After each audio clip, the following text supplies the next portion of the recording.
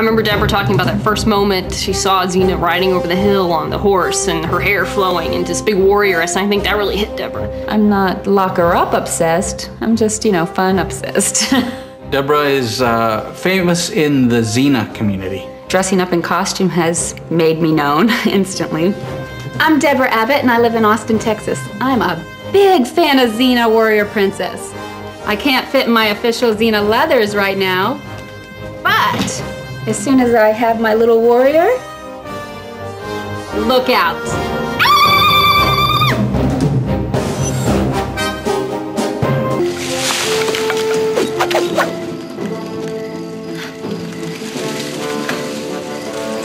I was gonna follow you until you were in some jam. The main characters of Xena were Xena and Gabrielle. And Xena was a heroic warrior, and the actress that portrayed her was Lucy Lawless, the beautiful and wonderful actress from New Zealand. Nothing could stand in Xena's way or her path. She could conquer anything that would come her way. The first time I saw Deborah, she was wearing her Xena costume, and that was spectacular. I love Xena. She does that Xena yell.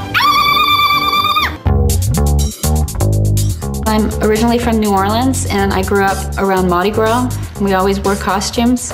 My husband and some of the people that I worked with said, you would make a great Xena. This is my very first costume that I made, and I would freeze frame the television set and sketch the outfit from what I saw on TV.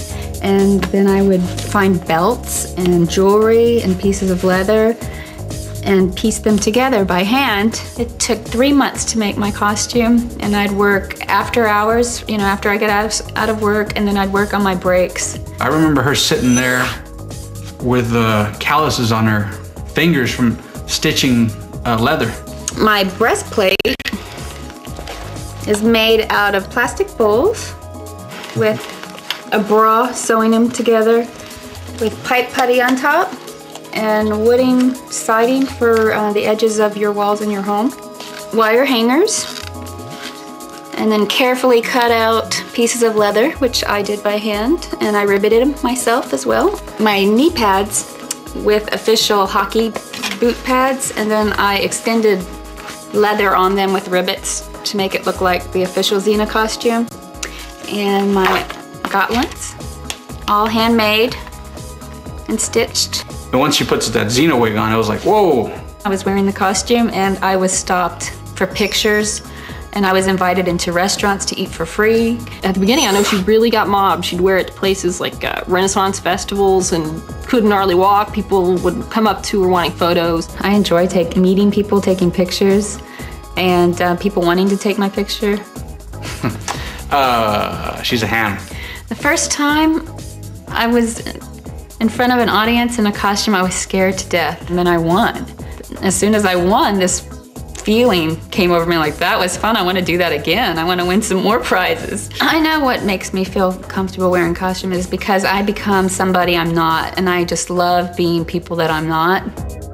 But conventions still, people, they look forward now to seeing what Deborah's gonna wear and what costume she's gonna make next. I don't think I'll ever stop wearing costumes, even when I'm 90. Rolling.